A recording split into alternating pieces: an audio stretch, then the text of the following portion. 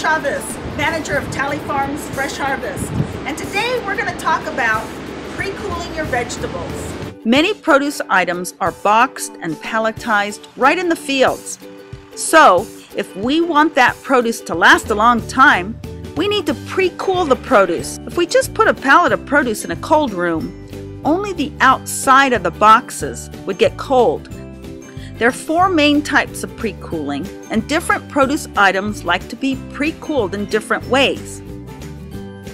Forced air cooling is where cold air is forced through those big holes in the wall.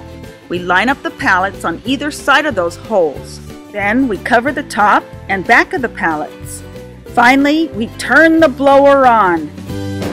Cold air is circulated and it cools the vegetables down.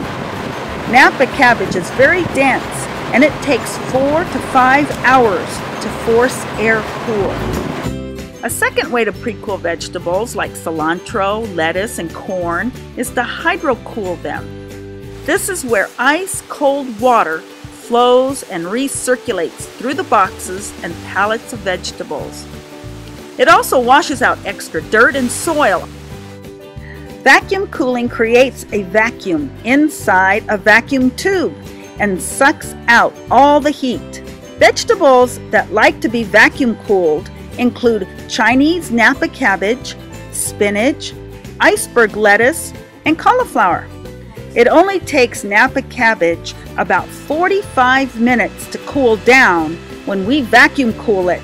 Many produce items like broccoli, kale, and green onions like to be iced.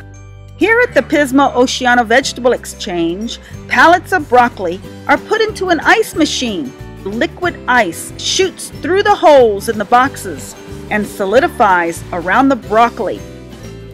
Pre-cooling your vegetables makes them last longer in your refrigerator. Thanks for watching.